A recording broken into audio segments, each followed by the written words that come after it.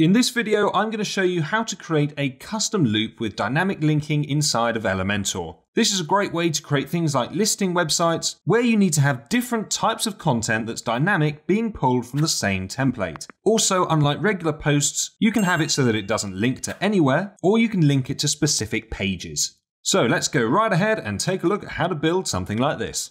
So just before we design our custom loop, the first thing that we need to do is be able to have custom post types and advanced custom fields. That means when I click into one of these, for example, you see that we have additional fields down here under our post type. Now, if you don't know how to do that, I have a separate video that quickly shows you how to do it, and I will pop it in the description below. It's nice and easy and just uses a couple of completely free plugins.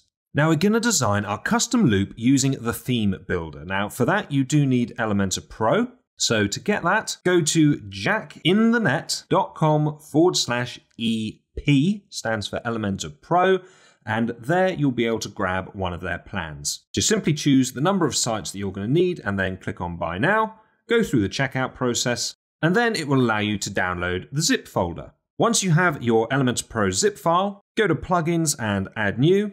Come over to Upload Plugin and then simply drag and drop it on in.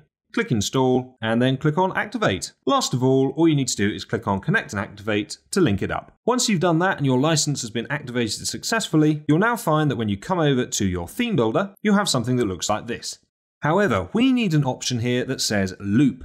And to do that, we're going to use a completely free plugin. So come on down to Add New, search for Plugins, and search for Custom Skin. That brings up this, the first one in the list, Elementor Custom Skin. Simply install it and then activate the plugin.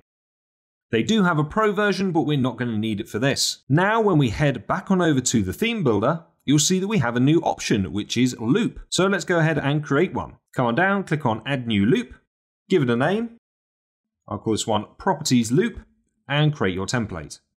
We don't need any of these, so simply close it down. Okay, so the first thing I'm going to do is grab a featured image. I'm going to pull this on into the page. Now, a featured image is dragged directly from what we set as the featured image within our posts. Likewise, I want us to grab the post title. So I'm going to put that in below our featured image, change it to H2 and center it up. Next, I want the description of our properties, which I put in the post content. If I go over to one of my posts here, you can see this is the content. That obviously is the featured image and that is the title. And then what I want to do is put in some information about the number of bedrooms and bathrooms. So for that, I'm going to grab an inner section, put that into the page, and I'm going to duplicate it because I want to have 4 columns. And then I want to have an icon. So grab an icon, drag it on in, find something to do with beds. That'll do. So put that in, put it over to the right, maybe make it a little bit smaller than that. And then I'm going to grab a heading, bring it into the page, maybe make this H4, that's about the right size. And then, instead of it saying something, I'm going to have it as a dynamic bit of content. So click on Dynamic Tags, come on down until you find ACF. This is the Advanced Custom Fields. Again, if you're not sure how to actually add these to your post, simply watch the video I have, link in the description below. Once you've added this, you can now click into it again, and it gives you an option. So now we can choose which option we have. This is bedrooms, so I'm going to click on bedrooms. And this is pulling the information directly from my post, so down here. The reason we're doing this as dynamic content is because, of course, I have different posts and all of them have different number of bedrooms and bathrooms. So this means that the content is not going to be static. It's going to change. The values are going to change. That is the power of using this dynamic tag. So now we've done that, I'm going to simply copy this, paste it over here. Change it from a bed to something to do with bathrooms. That'll do. And then finally, another heading. I did it as heading 4, didn't I? That was about the right size. So get rid of this text. Dynamic tags, custom fields, and this time I'm going to choose bathrooms. And then maybe you want to have pricing up here somewhere. That would make sense. So I'm going to put the price underneath the title. Maybe H3, center it up. Dynamic tags, advanced custom fields, click into it, and this time choose price. And that's it, that is our template done. So now we can click on publish. We don't need to worry about adding a condition, so simply save and close. And now we're going to head on over to the dashboard and go to whatever page you're going to want your different listings to appear on. So I'm going to create a new page. I'm going to call it Property Listings. Edit with Elementor. Okay, so now that we've got our page we want our listings to appear on, what I'm now going to do is find the Posts widget within Elementor, which is this one just here.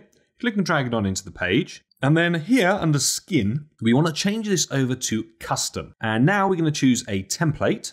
And that's going to be the properties loop that we've just created. And there we go. That automatically drags it through for us. There are some different options here that you can get under the Pro version of the custom loop, such as making it masonry, etc. But we really don't need those. Not if you design it properly to begin with. Under Style, you can change the columns gap and also the rows gap to bring them closer.